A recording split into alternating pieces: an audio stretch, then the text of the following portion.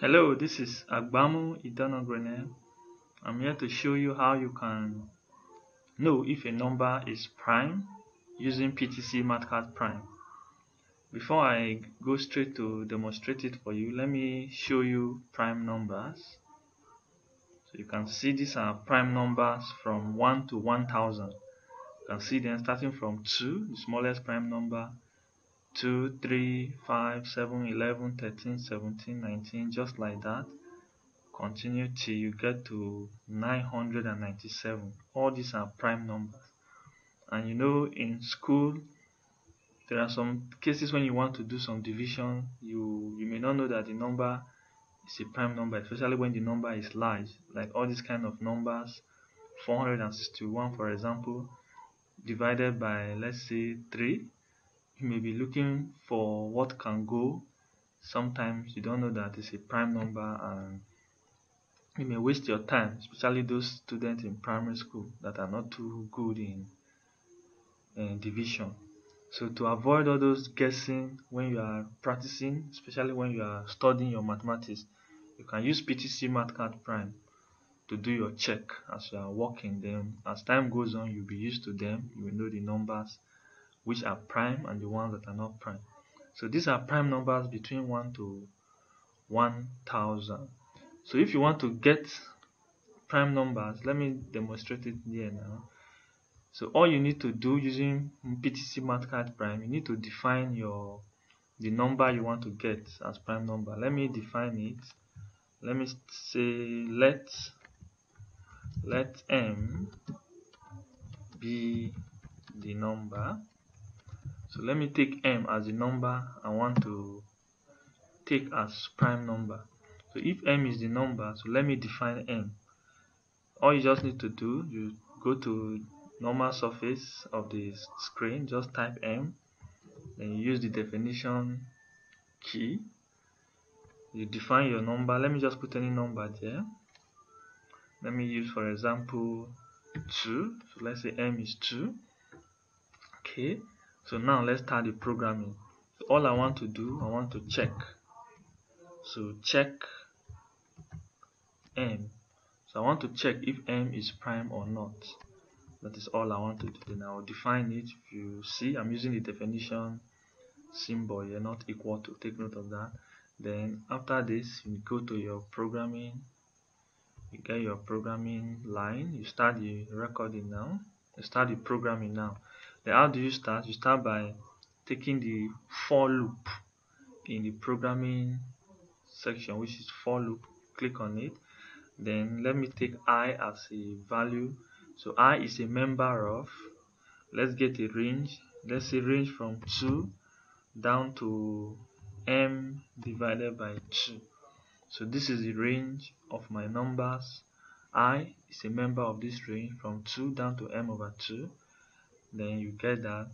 Then the next thing is, let's give a condition. If, take your if I need this mode function, so you go to all functions, under this place, under number theory, you get your mode. So if mode m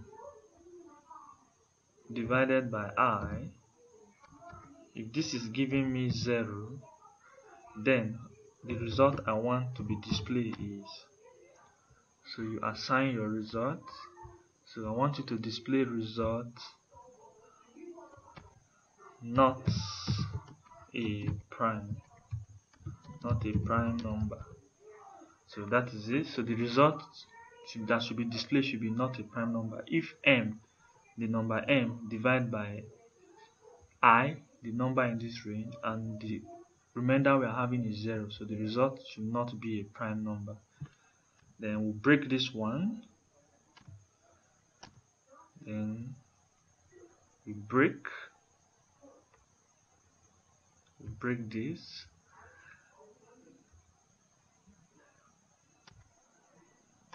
Then you move.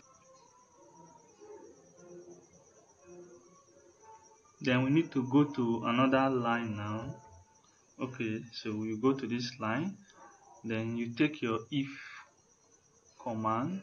So if m equals to 0, no, that is 2. If m equals to 2, then I want this result to be displayed. So you assign this to this result.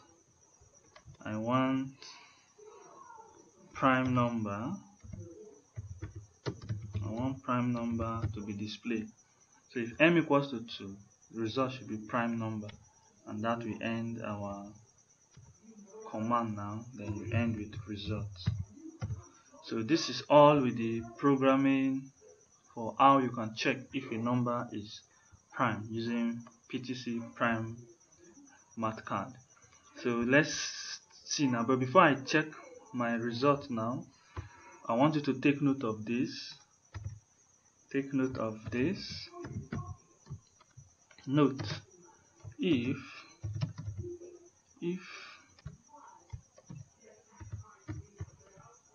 check m is equals to 0. So if you notice that check m is equals to 0, then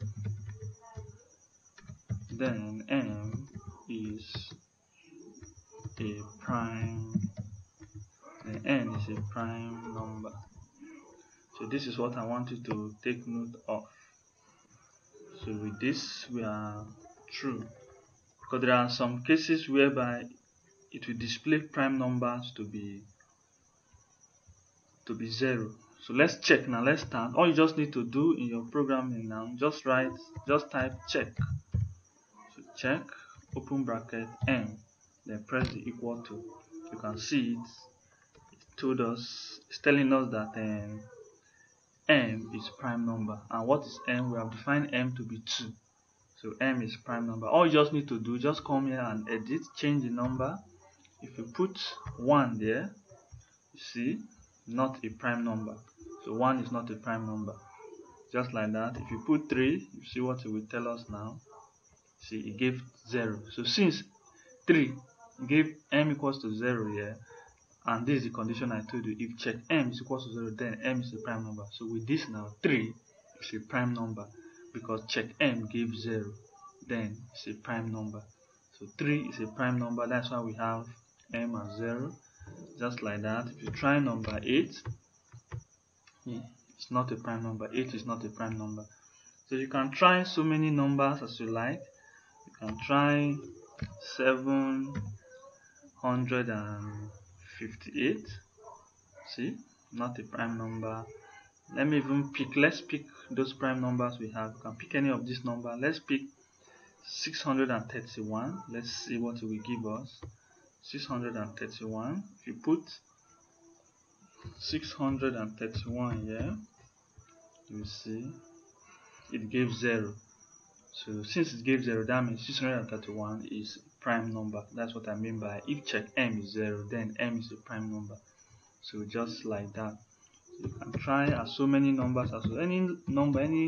This is 54,687. You see, it's not a prime number.